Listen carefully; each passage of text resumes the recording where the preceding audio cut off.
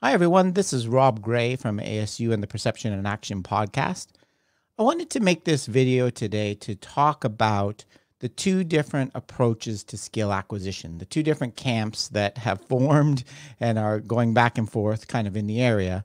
If you are here, I'm guessing you know generally what I'm going to talk about. I'm going to dive into the specifics, of course, but what I'm talking about here are things, on the one hand, the information processing mental model prediction approach to skill acquisition, and on the other hand, the self-organization constraints approach, right? So two very distinct things. What I want to do today is to lay out what I think are the key differences between the two of them, right? And I'm going to address some comments that I commonly hear related to this dichotomy, this two approaches. And I really believe they are distinct, as you're going to see. And obviously, I admittedly have a bias towards one of them that will probably come out in the presentation. But if you don't agree with me, I hope this at least kind of lays the groundwork for if you want to try to combine them in a theory or mix them as a coach, it lays the groundwork for kind of what you need to think about. What are the differences? What are we talking about here, right? So I hope that achieves something in that regard. So I mentioned there's some common beliefs that I don't agree with that I want to address today. Okay, the first is that these two approaches are not a true dichotomy, right? They're really not that different. And there's a few different ways I hear this. One of them is that they're only really different in one or two simple ways. If I knock that one way down, then the whole thing falls apart. An example of this I hear is nonlinear versus linear pedagogy. Another one is, well, if I can make an information processing approach that allows for kind of variation in technique, not just one ideal technique, then that breaks the whole thing down. What I want to show you today is I don't agree with that. There's actually multiple differences between the two. That really, to me, it's like planting two trees in different fields, right? They're based on fundamentally different assumptions that the branches grow out in completely different directions. The branches are connected to the roots of the ideas, and they grow in completely different directions. So it's not one simple thing that if you can address that, then suddenly the dichotomy falls apart, in my opinion. We're just using different terms for the same thing, right? This is the old wine in new bottles. We've been manipulating conditions in practice like small-sided games for years. Now we suddenly calling it constraints. I hope, again, to show you that's not the case. The terms we use for example, in ecological psychology, although they can be annoying, with the complexity, they do have very, very specific meanings, right? That define really important differences between the two. The third point I often see in terms of this dichotomy is that people that are arguing, especially on the ecological side, are just putting up straw men, right? There's no coach out there that really believes that there's only one way to do things, one perfect technique. There's no coach out there that believes that skill is all in your head in the form of mental models and approach, or theorists out there, right?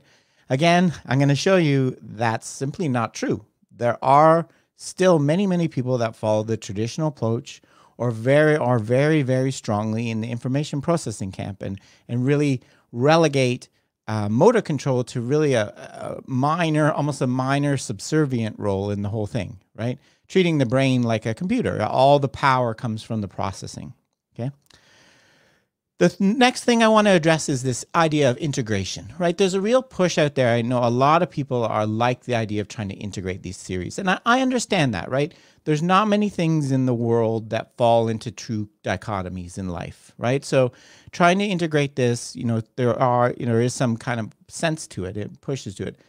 And the idea is a lot of people are pushing that is if we integrate it, it will be more powerful and give the best account. The word you often hear is parsimonious, right? It gives a simpler, clearer explanation. And it accounts for the fact that it depends, right? The big phrase people like to throw around. Well, I'm hopefully going to convince you again, I don't believe this, right? Integration is not a route to simplicity here at all. Even if you could integrate them, which I don't think is possible, I don't think it gives a cleaner story at all, okay? Then the last two things are important ones, I think, if you're just a coach and you really don't care about the theoretical development. A common thing I hear is that it doesn't really matter which side I go with. They both have the same exact implications for how I should coach. For example, I should be adding variability to practice. Okay. Well, that's true with some things like variability. There are some important differences. Okay. In particular, I'm going to show you, yes, both say you should add variability to practice, but they make very strong differences in how you should add it and when you should add it, right? So they do have important differences for coaches. The other thing is a lot of people are hesitant to pick a side here because I don't want to limit my coaching. I want to keep a full toolbox, whatever phrase you want to use, right? I want to use everything available to me. I don't care. Picking a side here and following a certain approach does not rule out a ton of methods, right? Almost every method you can think of, you can use both ways, either way, okay? So that's a misconception, right? Picking a side and following a particular approach does not dramatically reduce the size of your coaching toolbox, right? I think that's really important. Okay, let's dive in, right? So here are the two approaches and what I'm going to talk about. So on the left-hand side, I'm going to call IP the information processing approach. On the right side, the ecological approach, okay? And these are the core things I want to address, okay?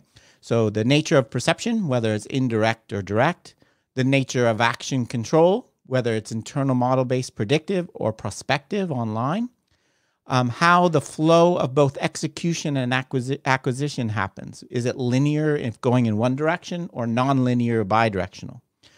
How we should be coaching. Is there one kind of general ideal technique that we should be prescribing versus there's multiple different ways we have to perform a skill because the environment's always changing and we should let the athlete self-organize. Then I want to talk about the purpose of variability, right? Is it for adjustability or adaptability? I'll show that. Then I want to talk about where does expertise lie, right? Is expertise inside our head? Is it based on our knowledge about our understanding of the situations? Or is it based on our relationship we established with the environment, what Gibson called knowledge of?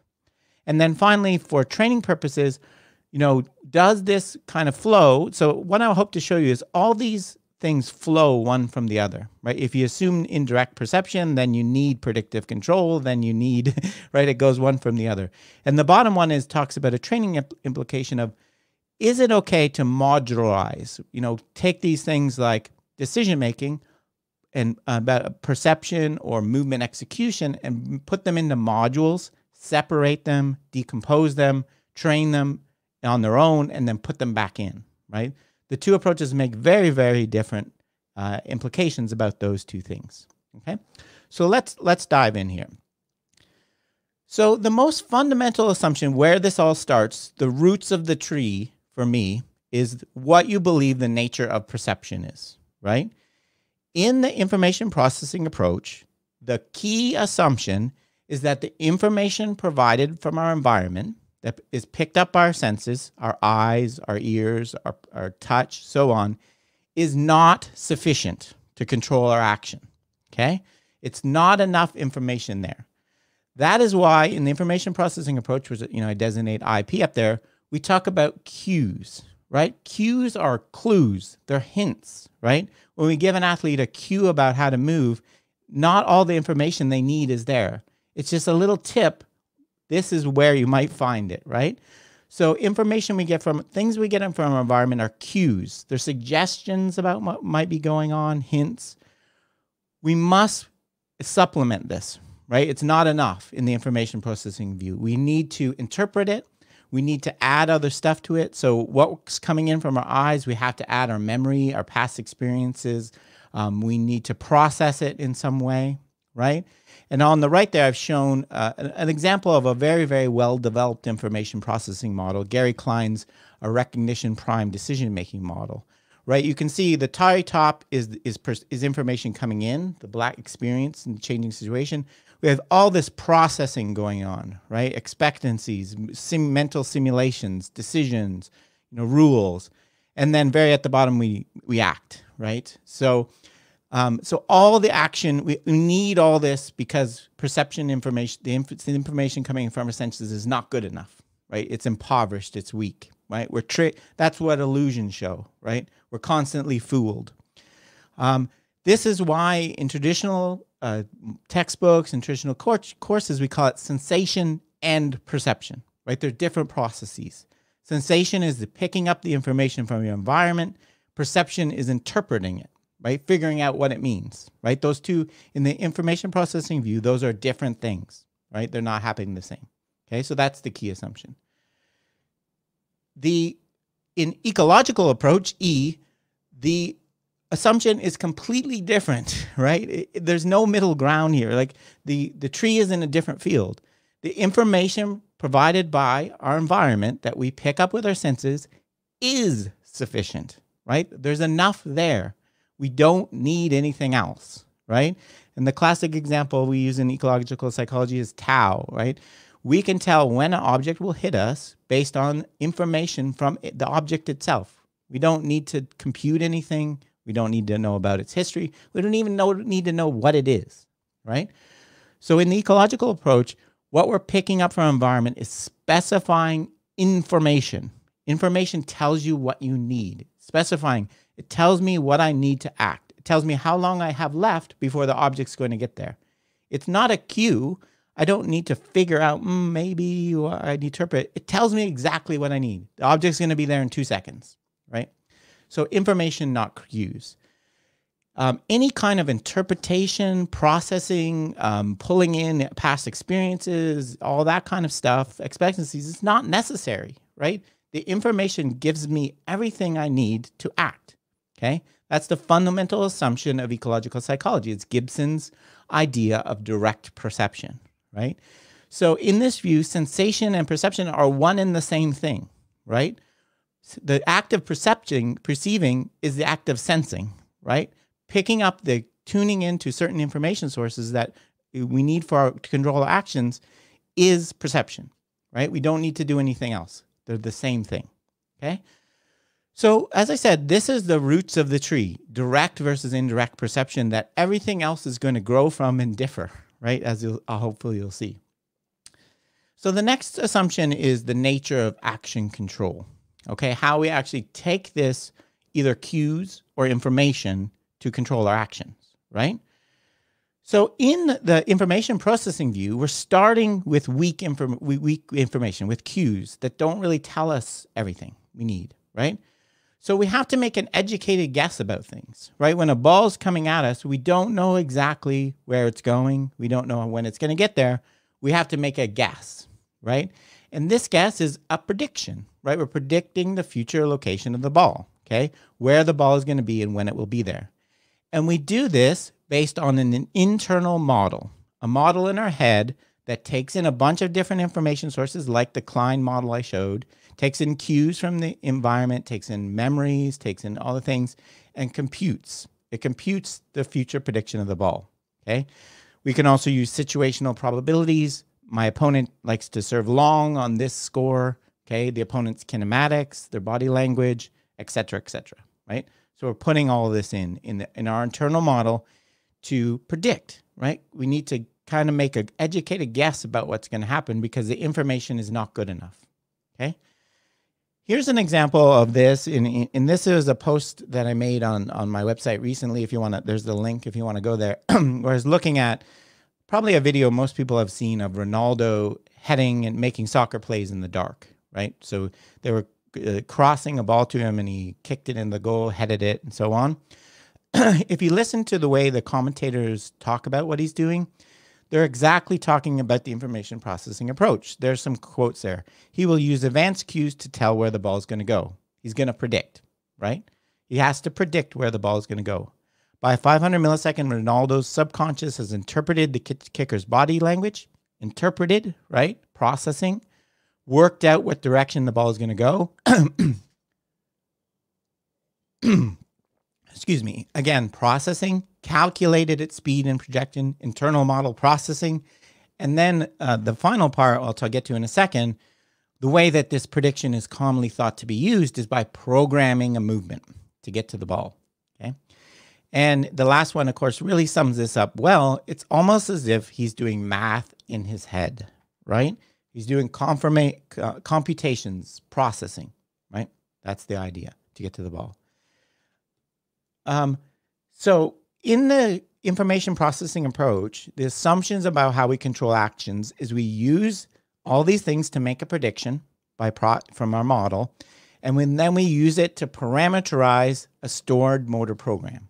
So we have a motor program for heading. We use this information to process the speed, the forces we need to apply, how much we need to bend our body, and so on.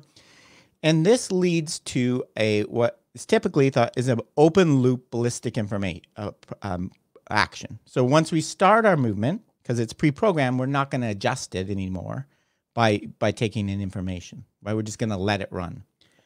There are some people that argue, well, I could just have a programmed information processing model, predictive model that I just keep updating, right, over and over, and then that allows me to adjust. I'm not going to get into here, but that kind of loses logic, right? Why would you want to keep predicting if you keep getting information, right? You can get information that you have in any moment, right? That's silly, right? The example I gave online the other day is if I told you how everybody in the United States was going to vote, would you have to predict the outcome of the election, right? You're not making a prediction there. You have information, right? They're completely different things, right? And this is just a model I have from a recent paper I have coming out that, well, I'm going to go into this for baseball batting, how this kind of model, predictive model, and programming a motor program works. Okay, so that's the basic idea. So that's the information processing view. In the ecological approach to action control, right, there's no need for this processing or predicting, right? The information in the environment has everything we need, right, to control our actions. All we need to do is pick it up, what's called educating our attention to it. Then we need to establish some relationship between how we're moving and the information coming in an online manner. Okay, we're going to adjust it online, right? So I can explain Ronaldo's heading in the same way, in a very different way, by using what's called information movement coupling or control law. And this is one developed by Gilles Montan and colleagues, right? So we have the ball coming to us. The ball has an angle, that's information. The ball has a time to contact, that's information from the environment. We basically control our acceleration towards the ball, the Y double dot there, by coupling it to this information using these control laws. And I'm not going to go, if you want to read about them in detail, go to this post here. But so the idea is here is if this control law starts to break, we speed up or slow down, right? So we adjust our movement, but to keep this relationship true, this control law true. At no time are we ever predicting where the ball is going to be, right? All we're doing is continuously adjusting our movement to maintain this relationship. That's how action is controlled in the ecological approach. And this is called, right? This is called prospective control, okay? So prospective control means that you're controlling online, you're continuously adjusting, okay? And that you're doing it by attaching your movement using a control law that specifies what's called I love this term, the current future, right? So in that example I gave, that information is telling you, if I keep moving in the same way, will I get to the ball? It's telling me about how my current behavior relates to my future goal, right? And all I have to do is keep those together and I will achieve my action without predicting, okay? Important point, again, I'm not going to get into here, where you'll see it in my paper I have coming out. Prospective control can also explain brief periods of open loop behavior where you don't adjust online, right? So when the lights go out on Ronaldo, right? So if you want to see an example of that, go to the blog post. But the key idea here is we're not processing anything, we're not predicting anything, we're not programming anything. We're just using information to maintain some relationship between how we're acting and the information coming in. That's very simply what it is. So those are some of the kind of the key basics, right? Now let's go to kind of some of how, if we take a step from there, what do these things apply? Okay. One implication is that in the information processing view, right, we tend to talk about skill acquisition as being unidirectional linear progression, okay? And this is the classic Fitz and Posner model, where you start with a very cognitive stage where you're using declarative knowledge and steps and working memory and attention, and then you're moving to the right to automaticity, right, where you have low cognitive resources. So skill is going in one direction, right? You're going through characterizing and using, your model is getting more and more efficient, right? And I'll talk a little bit about this in a second. We're going to pull in concepts like chunking and faster memory retrieval and you know, things like that, right? So our model is getting more efficient as we move on, less cognitive resources. There's also a linearity and unidirectionality within the actual action control itself, within the processing, right? This is a really old figure I pulled out, but almost every information processing model you'll see will be of this type, right? Information comes in as sensed and perceived. It's processed. We make a decision, then we act, right? That's how things flows, right? We get information coming back around here through feedback. But the key point I want to make here is in information processing models, decisions and actions are the outcomes, right? You take in information, process, then you basically press a button. This is my decision. This is how I act. They are, the word I like to use is subservient, right? They're not involved in any way, right? Deciding, you know, the way that information is processed and picked up does not depend on our action capability at all, our actions at all. It's very disembodied, right? If you want to use that word. So action is not involved in that process, right? And you decide after you process and you use your internal model, right? And that was shown in that Klein model, right? The one I showed at the start, right? He had all this flow going on, all this processes in the little box at the bottom, implement action, right? So all this amazing process, then you just press a button to act, right? Initiate the motor program, right? So very one direction, right? Not, and very linear, okay? In the ecological approach, the argument is that learning is very nonlinear, right? It goes through huge peaks and valleys and jumps, right? And you'll hear the term nonlinear pedagogy sometimes to describe this. This is because people are exploring and adapting, right? And they're causing big bifurcation is the term, you know, where you jump to a completely different coordination solution. And this is kind of captures this, not completely, but this is a model of skill periodization I've talked about by Audie and colleagues on the podcast a few times. You could see there's these jumps, right, in learning. There's not one continuous flow. There's also the idea that you may go back to an earlier stage of coordination at some point, so it's bidirectional, right? There also is not this linear unidirectional flow in the execution of action either. It doesn't, in the ecological approach, we'd never draw boxes, perception, in processing, decision, action, right, with arrows, right? That doesn't work that way. In ecological approach, it's believed these things are inherently coupled, right? One doesn't cause the other. You know, a fancy term given here is circular causality, but I'm not going to go into too much. But the idea is that it works in both directions at the same time. We perceive to act and we act to perceive. Decisions emerge from the ongoing control of action, right? They're not the product of processing, right? And for all of this, perception, decision-making, the body action is taken into account. It's embodied, right? We perceive relative to our action capabilities. That's Gibson's concept of affordances, right? We perceive not abstract physical parameters. We perceive opportunities for action, right? So in the ecological approach, it's very nonlinear, and there's no unidirectional flow in either skill acquisition or in the processing, in what's going on to produce the actual action. The next thing I want to talk about is kind of the nature of skill and the basic kind of foundation for coaching, right? In the information processing approach, and you know, again, I'm going to get to the straw man thing in a second, it's generally believed, the traditional view is that there's one general correct technique, right? That doesn't mean it's exactly the same, but there's a basic form to the movement that has several invariant features, right? The idea is here, if you're going to write a computer program, you have to have some structure to it, right? It can't be completely random, right? It has to have some structure to it.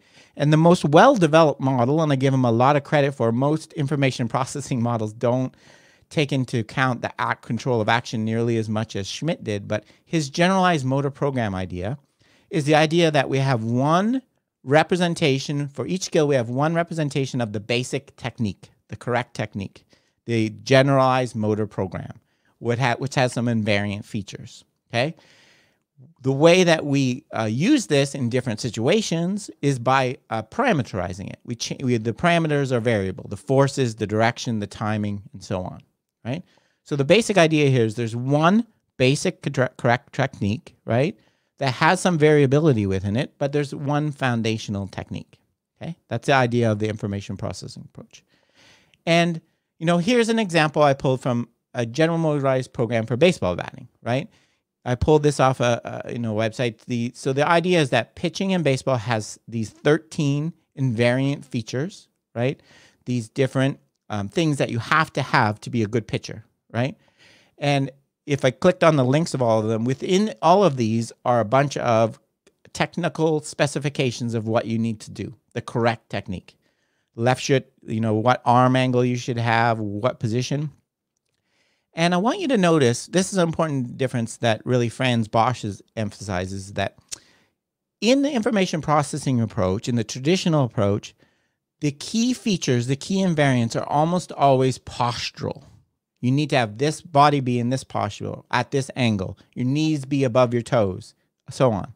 Right? They refer to hitting certain body postures along the way during the movement. Okay. Here's a example of a conclusion from a baseball pitching study where they looked at the relationship between various kinematic parameters and accuracy in pitching. And if you read this, the conclusion is making kind of this assumption of the information processing approach. The key to being good performance is to be able to consistently produce these invariant features, right? Consistently have the correct technique, right? That's the basic idea. So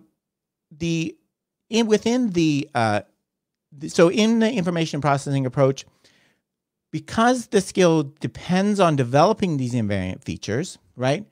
The way that we should instruct it is through some type of prescription.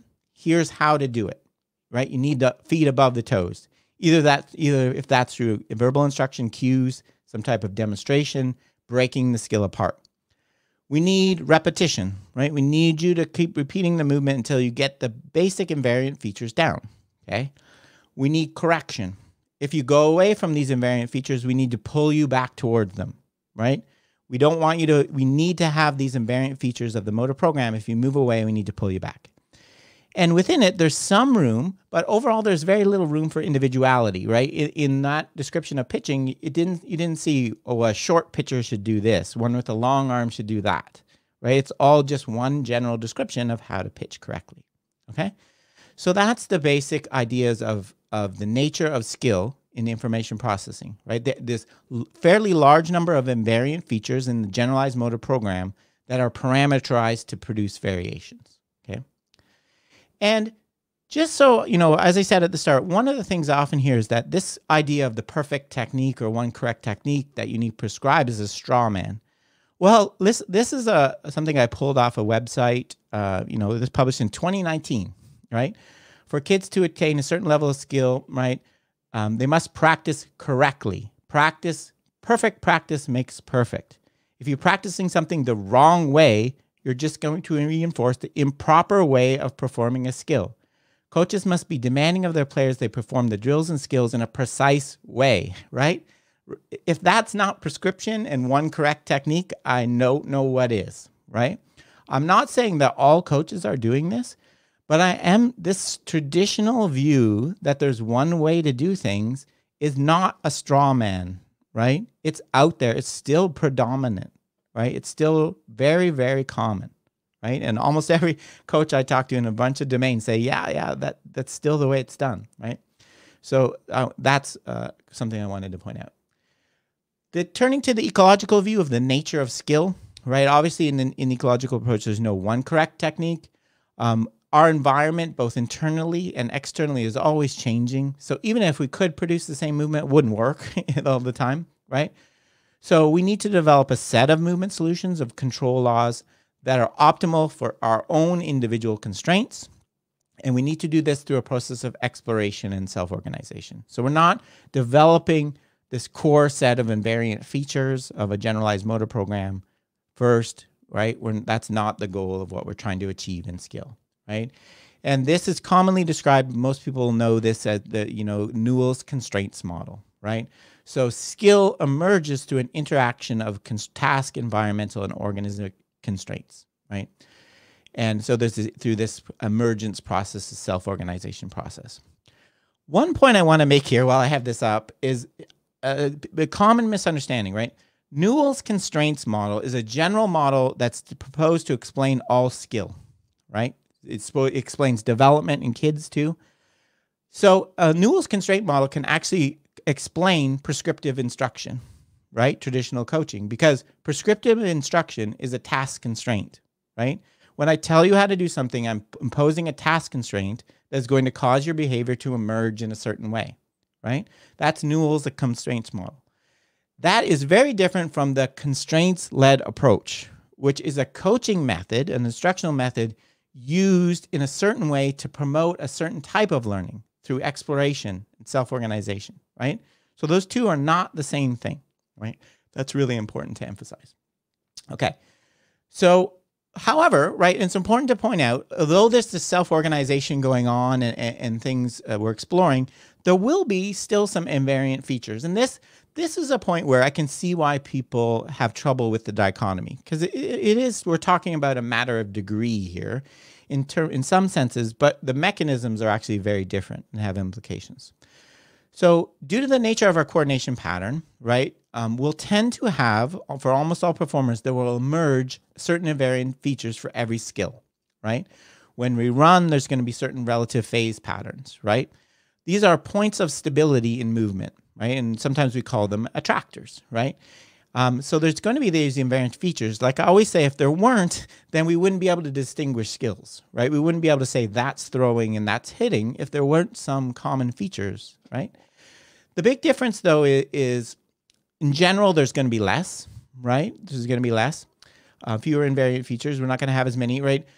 This is something I got from Randy Sullivan from Florida Baseball Ranch. Here he calls 8 attractors in pitching. Remember back in the other one, I had 13 for the GMP for pitching. Within each of those, if I clicked on it, there's at least 2 or 3 or 4 sometimes other things that you have to have. So there's probably 40 kind of key elements of technique, invariant features, and technique according to that approach. The other thing you can see, I don't know if people can read this, but rather than talking about posture, right, there are some about posture in Randy's thing, but most of them are about controlling forces, right, co-contraction, right? So that leaves much more room for your individual variation and much more room for variation depending on the situation, depending on how fatigued you are. Right? So we're controlling forces, not hitting certain postures. You need to control forces at a certain way in certain times during the movement. And the reason they emerge, the other big difference is why these come out, why these invariant features exist.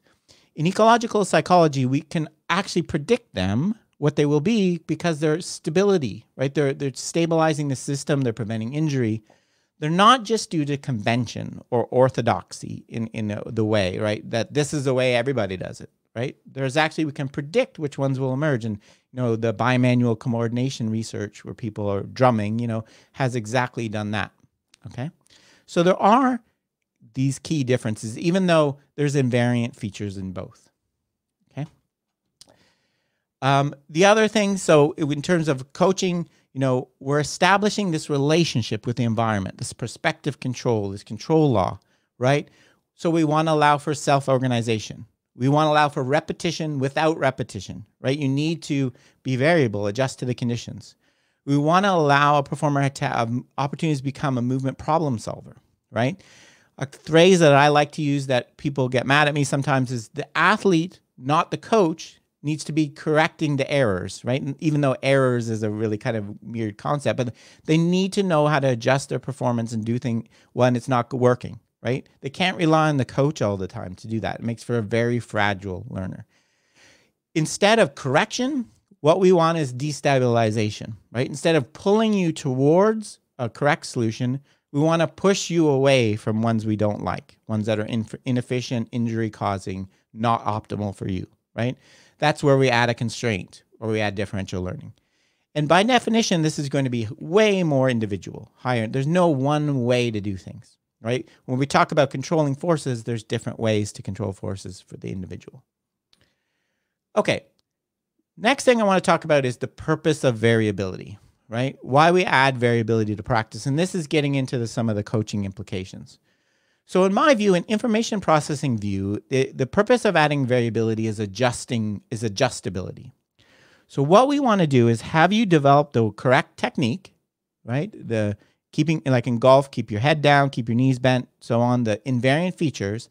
And adding variability is going to allow you to learn to parameterize it. It's going to allow you to learn to adjust the correct technique to perform under different conditions you're going to face in competition. So we're going to teach you, for example, how to hit a golf ball by standing on flat ground. That's typically what we do. You're going to learn the basic invariant features. Then we're going to teach you how to adjust that basic motor program to hit on a downhill lie, okay? So what we want in the information processing view is we want repetition with repetition, right? We want you to keep doing the same movement, the king tech, despite variation. So we want you to be able to learn how to keep your invariant generalized motor program working by reparameterizing it, despite the fact the world's changing around you. We want you to keep your basic solid technique despite changes in the environment, okay? So because of this, we should add variability later in practice, right? Later in the skill acquisition process. We want you to learn the fundamentals, the invariant features, the technique, and so on first. Then we want you to learn how to adjust it. It should also be the case, and this is kind of counterintuitive in some way, that the variability should be representative. What I mean by that is we should only add variations in practice that you're going to face in competition, right? Downhill lies, uphill lies, bad lies, being fatigued, right? Because what we want to do is teach you how to adjust to those, right? Give you a set of solutions for those, right? How to parameterize, right? And that's what I've kind of shown in this diagram. In the ecological approach, to me, the goal of variability of practice is adaptability, right? What we want to do is encourage you to explore, okay? And this exploration is often going to be completely outside the conditions you would face in competition. So you learn to pick up information and you learn to assemble coordination solutions, control laws.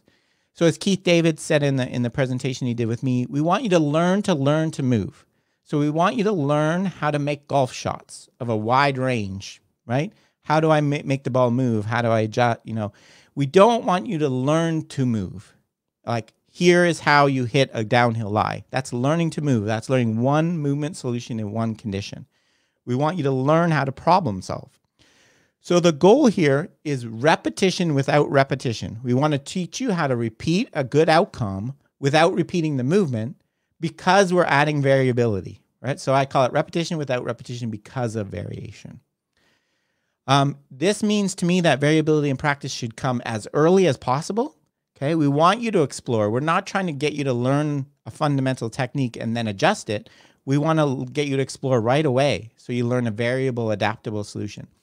We also don't want you to latch on to what sometimes we're called inefficient attractors or solutions that won't transfer. Right? If we really reduce the conditions and make it, for example, in baseball, really slow pitches, you can learn strategies and control strategies that won't work when we speed things up. We're often going to use, again, this is counterintuitive, in the ecological approach, we can use conditions in practice that are not at all representative of competition, right? Different size weights and clubs and bats, different size balls, different types of balls, different body postures. In pitching, throwing uphill as a pitcher instead of downhill. You're never going to do that in a game. Why would we do that in practice? Because we want you to get, the purpose is exploration, adaptability, being a problem solver, not adjustability, right? We're not trying to get you to adjust your pitching mechanics to learn to throw on a slightly steeper mound, right? That would be an information processing approach, okay? What makes an expert? Next, in information processing, expertise is clearly from knowledge about, okay? It's based on your understanding of the skill that lies within your internal model. Okay, so having an elaborate internal model with a large knowledge base of previous experiences, expectations, having efficient processes in your inner model, right? And this is where chunking comes in. So being able to more efficiently pull things out of memory. Having lots of if X then Y rules, right? So knowing, oh, this situation, I do this, right? Knowledge about, and this is a Gibson concept, is the key point here is it's separable from action, right? You can pull it apart from the action control, right? It's in your head in the processing of the model. In ecological psychology, right? Before I get to that, again, the straw man argument. Do people really believe that all skill lies within your head, even in sports, in terms of your model? Well, read these quotes from two very recent papers, right? What distinguishes highly skilled performers from less skilled ones is the structural complexity and accuracy of their mental representations. Accuracy, there's a correct way to do it, right? The development of hierarchical control draw a rich history of conceptual knowledge and memory, right? These are some very big people in the area of skill, right? So it's not a straw man. These ideas are not. I'm not just putting them up so we can knock them down. A lot of people believe them. In the ecological approach, skill all lies in knowledge of, not knowledge about. This is, again, Gibson concept. So skill is not in your head, right? It's not in the organism, okay? It's not in the environment. It's the relationship. It's in the relationship between the two, in the control law you establish, okay? And it's in having a control law that's calibrated to your own action capabilities, okay? So this is an image from some of Bill Warren's work on locomotion and heading, right? So this is a control law without understanding. I don't want to go into this, but the intelligence, where the real skill is in this law, this relationship. It's not in the knowledge in your head, in your memories, in your things you built up, your understanding of the skill. It's in this developing and maintaining and calibrating and picking up the information that allows you to do this control, right? That's where skill lies in the ecological approach. All right. The last kind of thing I want to talk about is, again, an implication for training, right? That flows from all of this. The first is in terms of modularity and decomposition. In the information processing approach, this is should be a totally effective way to learn, right? Because these processes are linear, right? It goes perception, processing, decision, action. We can pull one of those boxes out, right? They're modules, okay? And we can train them on their own and then put them back in, okay? So we can develop for example, our internal model independently of action control, right? We can have you go on a whiteboard and explain, if this happens, I would do this. We can train decision-making and anticipation using video, right? And then we could put them all back together, right? We don't need you to act. We don't need to maintain this relationship between you and environment in the training. Another example, of course, that I harp on all the time is we can train out of context, right? Because this information processing model relies on these processes like working memory, attention, things like that, we can train them completely out of context using generalized training, and that put them back in, and that you're going to improve your overall skill, right? Obviously, another thing we within the information processing approach is if you want to make a skill easier and less complex for a new learner, because of the way skill is believed to work in information processing, one effective way to do that is decomposition. So part training, breaking the skill apart. Hitting off a tee in baseball is learning the technique of the swing, the action, without the perception, without the information, right? Video occlusion, temporal occlusion, anticipation, shown in the bottom, is learning the perception, picking up the opponent's body language without the action, right? So we're breaking them apart. So we can decouple these because they're linear modules, right? We can just plug them back in, right? That's the idea of information processing. And again, there's a blog post I did on this if you want to see more detail about this. In the ecological approach, this pulling apart and decomposing would not be effective, is not consistent with the theory at all. Okay, skill is always in the relationship between the performer and the environment. If you break it, there's no skill, right? They're coupled, inseparable processes. Okay, and I'm not going to go into it a lot here. In that post I mentioned, you can see some examples of this. There's evidence that when you do pull things apart, you can create completely different behaviors. For example, people look in different places. You also, the ventral versus dorsal stream idea in the brain that use different brain areas, okay? So instead of having modular, separable training, in ecological approach, we want representative learning design. We want coupled with action, perception action coupled always, and specifying information. We need the information that you're actually going to use, right? Because that's why you develop those control laws. And if we want to simplify or make a task less complex for a new learner, we do it by simplification. We scale down the task rather than breaking it apart, right? So we change the size of equipment, we change the speeds, we change the distances, etc. And a great example I talked about in one of the first journal clubs we did on my website was talking about how effective it's been shown to scale the equipment for example, in tennis for kids, using smaller rackets and lower compression balls, right? It's shown to have great benefits. And I'm not going to go into all of that here, but that's what we see. So in sum, for me, these two approaches are built on very fundamentally different assumptions. The most basic being indirect versus direct perception, okay? Hopefully you saw that from that, those roots of the tree, everything flows in each approach naturally, that whether you can separate things, the role of prediction, right? How variability plays a role, right? They naturally flow from the basic assumptions, okay? The idea that these are just straw men, that no one believes in one correct technique and prescription is simply not true. There's tons of examples of that out there. Integrating the two approaches, right? I'm going to get to that in a second. I don't think it's possible, right? It's based on fundamentally different assumptions. And I'm going to get to the second part of this. It's unnecessary and less parsimonious in a second. For coaching purposes, right?